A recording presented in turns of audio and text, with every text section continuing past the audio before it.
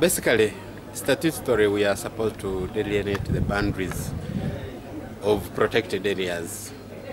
But because we are a little bit sure that there are conflicts due to unclear boundaries, this is one of the reasons we are actually coming to reopen these boundaries so that communities can know where their land stops and where the reserve boundary stops.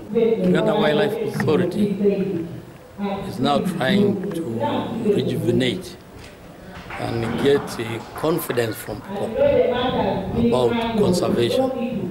And I think reopening the borders in one way will reduce conflict within the Wildlife Authority and the local communities.